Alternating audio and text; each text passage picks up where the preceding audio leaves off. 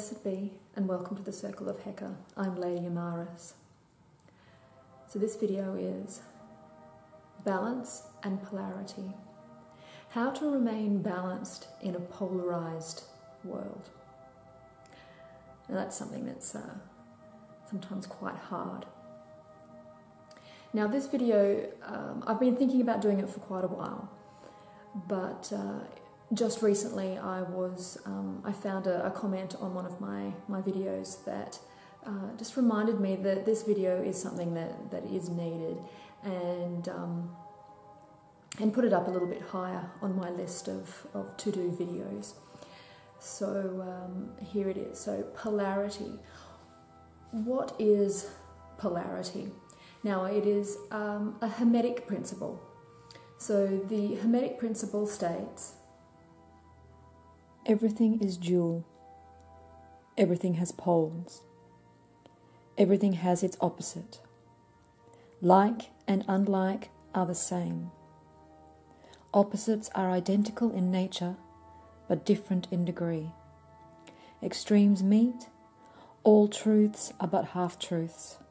All paradoxes can be reconciled. So what does that mean? It means the extremes of, say, black and white, love and hate, happiness and sadness, hot and cold. It's even up and down, in and out. It is the polarity, the difference, the extreme difference. And each are the same thing, but the degrees of which they are the same changes. So if you think about polarity as being two sides, so you have black on one side, white on the other, and then you have all those different little increments that go from one to the other. So at what point do you say that something is black or now white? Because of those small little increments. It is still the same colour. It is just at what point do you now say that something is black or something is white? Someone's happy or someone is sad. You have the extreme pole, but it is still part of the whole. The same thing, it's just a different point of view. So how does this relate to magic?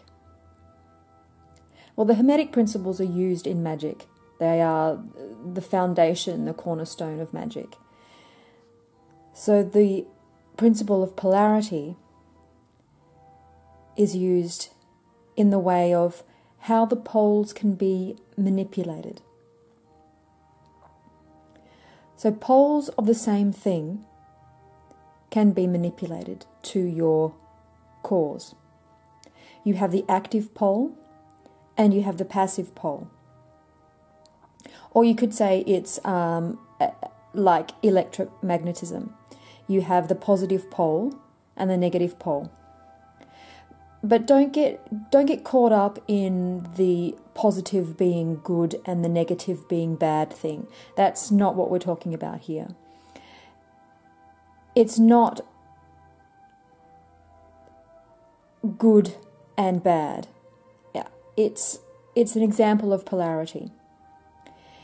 If you look at the positive as being the pushing or active or even repelling energy, so that active energy, and if you look at the negative as being the attracting, the passive, the drawing in energy, then knowing where your intention lies on this scale will help you to figure out what you need to do to move the object to your desired position. Does it require a positive or a negative charge? Do you need to push it or do you need to pull it? So in terms of polarity and people, So again, finding your balance in a polarized world. A polarized person is one who is fixed and stuck in a pole. They are the extreme of something and view everything that is not the same as their thinking as the exact opposite, and in turn incorrect or even bad or evil. Examples of this would be black magic versus white magic, Wiccan versus normal witchcraft, Christian versus Muslim, right-wing government versus left-wing government. So these are people that are, for the most part, they are very passionate about their views and can be quite militant and rigid. Not all, but most of them are. They aren't able to see the other point of view. So I'll use an example of, let's say a vegan. Now, before you get all up in my face, it's just an example. And like with any movement, there are extremes or polarities. Now, many, and not all, vegans, or let's just say people who have seen the light or have had a almost religious experience with one particular diet, will find the need to school those not of the same polarity on the evils of not thinking the same way as them. Same goes for, say, what's another hot topic? People who are anti-vaccination or pro-vaccination. You will see back and forth, each polarized person trying to convert the other to their side, their pole. Back and forth, round and round, neither budging, rigid, passionate and militant, around and around and around the carousel of debate they go, going nowhere and ultimately achieving nothing. Which is the end means of the whole exercise. It is what the exercise is designed to do. It is designed to keep people going around and around and around and around, not achieving anything at all. A polarized person is easy to manipulate. You can see it's almost emblazoned on them, the right button to push or the correct lever to pull, as they wear it as a badge of honor almost. The media do this polarizing, pushing and pulling all the time. It is about opposites and polarizing opinion. And it is where the entertainment business is best. You get two polarized people into a room with a camera, and there you have reality TV. It is an us and them, the division of thinking and the placing of labels on that extreme.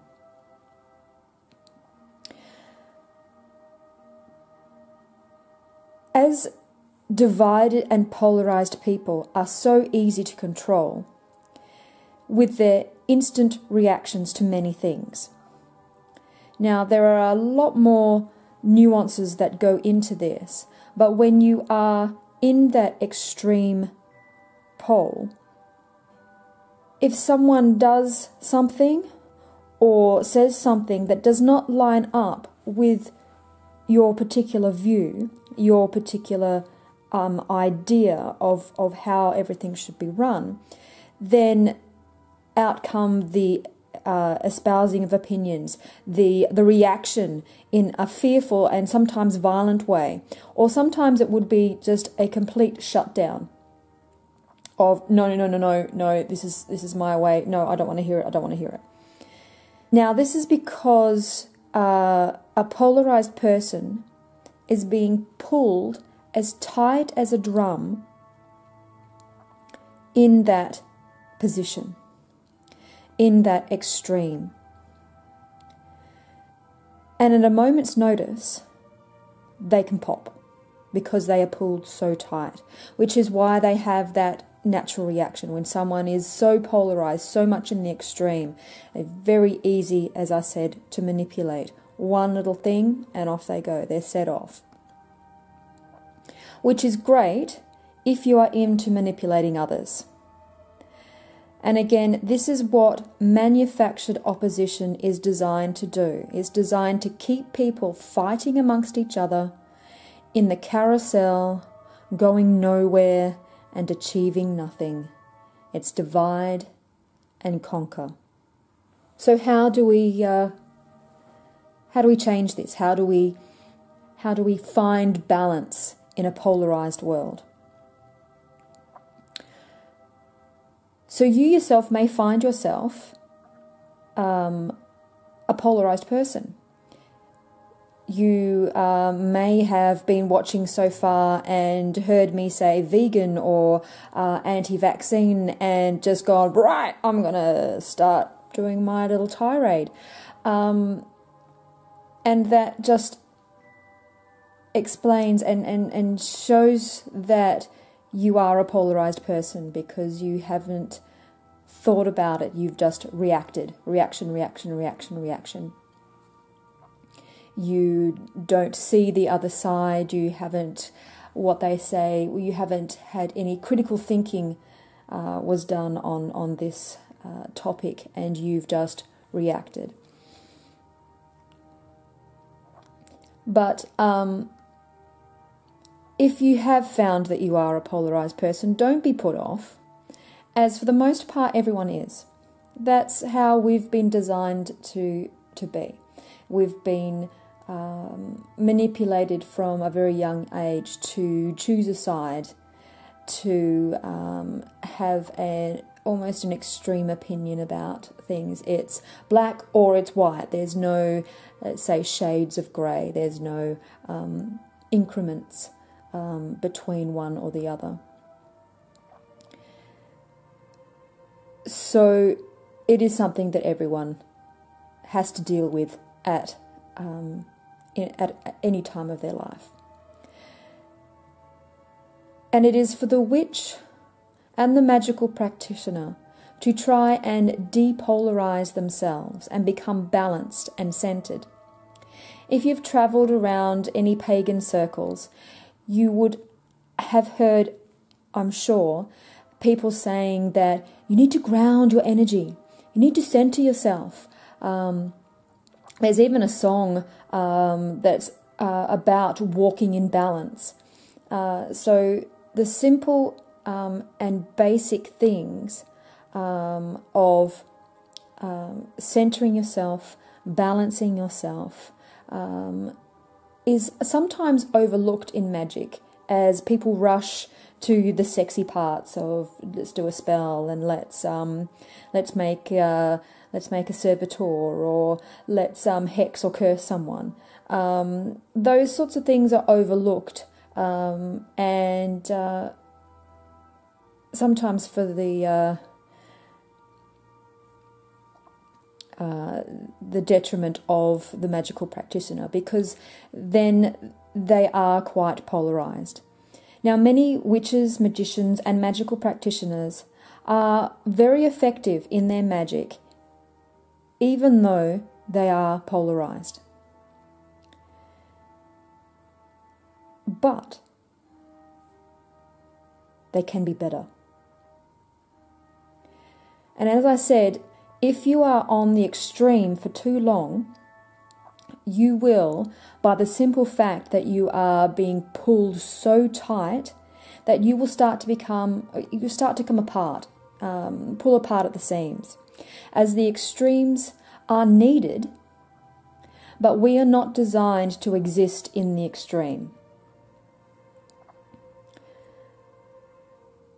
So, what do we do?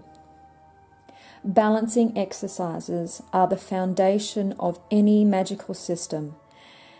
and magical practice. They are designed to focus the mind, ground the energy from the poles, example, positive and negative charge, and to bring you into the center, into alignment.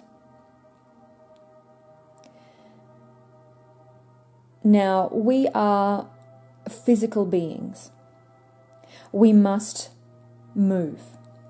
If we don't move, then we have stagnation and atrophy.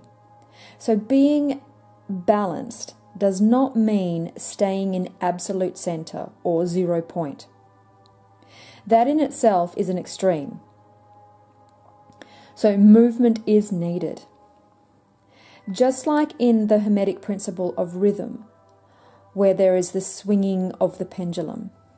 How wide the arc or how violent the swing is up to you, but movement is necessary. I kind of liken this to the lemniscate, or the infinity symbol. The movement is minimal and less extreme, but it is that continual movement. So a few grounding techniques are taking off your shoes, getting and standing on the ground, and feeling that groundedness, feeling yourself grounding that charge. It's like electricity. If you are continually polarized, you are holding a charge that needs to be grounded. If not, then you're just going to fizzle and pop in a strange arc of electricity that doesn't achieve anything at all. So ground yourself, physically putting your feet on the ground. The middle pillar meditation is also a good one. So meditating on balance, the idea of balance, what does that mean? And thinking about where you are maybe on the poles, where you are, and meditating on bringing yourself into alignment, becoming balanced. Now, if you are part of our group, you are taught the banishing ritual of the Lesser Pentagram, which is used by many magical practitioners, and also to begin a regular meditation practice. This, again, is used to ground you and center you and keep you in a state of equilibrium. So this is the foundation and is needed before running ahead and starting the cool stuff. You have to eat your veggies before you get to the dessert. So if you are polarized and you run off doing different spells, as I said, you may be effective, but you could be so much more. So when you become centered and balanced, you can see either polarity equally. You are not as easy to manipulate, as you are no longer polarized and rigid. And if you look at it in the context that you have a better vantage point, so the point in the center has been raised, so now you can see and understand more of both poles, because you can see both of them quite clearly. If you are polarized on one side, it's very hard for you to see the other side because it is so far away if you are looking at it in a relative way.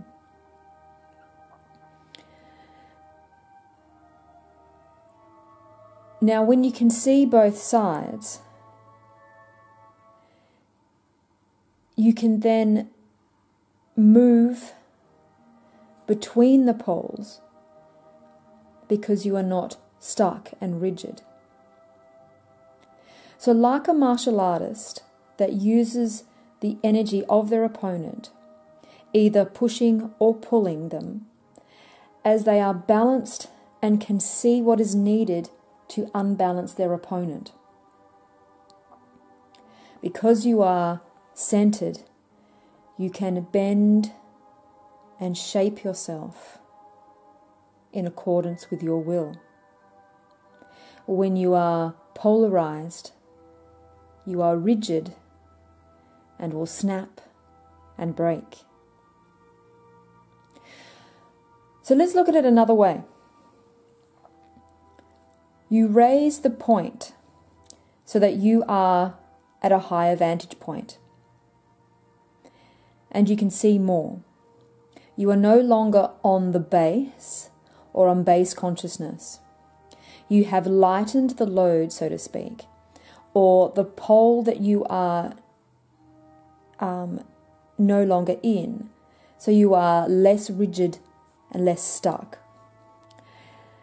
So if we look at it as polar opposites of black and white, and that they are squares on a chessboard, alternating between black and white, or one pole to the other pole. And then you are on a square. You are unable to see anything but the square, and maybe, if you are lucky, a little bit of the next square. Your view is limited. Now, if you think of the idea of being centered and balanced, this means that you get off the square. You rise up to see clearly that there are many squares, and there is another side, and also that it is just a game. But who is playing the game? As you become more balanced, you see that the game is being played by one, let's say, one person or energy. And each side is being moved by that energy. So when you are polarized and stuck on either the black or the white square, you become a pawn in someone else's game. Balance and center yourself and start to move your own chess piece around. It's not easy. It'll take time and continually trying to balance yourself. But you will see that as you become more balanced, you can then see the other side. The closer that you become centered, the less likely you are to be affected by others. You are no longer polarized in a position. You then raise up off the chessboard and are able to move the pieces around yourself.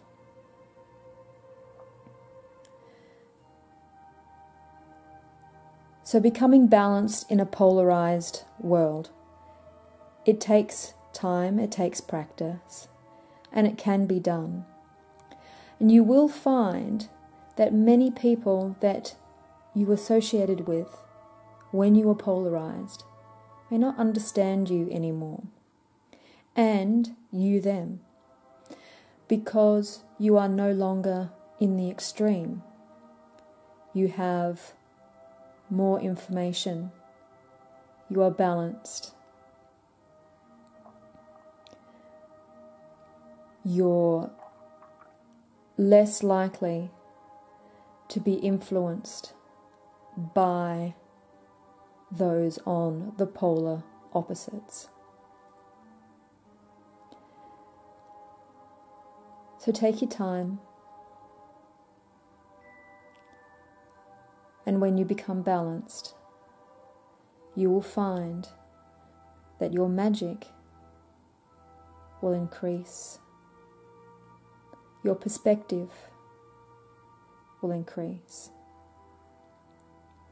and you will be a better witch, a better magician, a better person. So I hope that explains it a little bit. Merry meet, merry part, and merry meet again. Blessed be.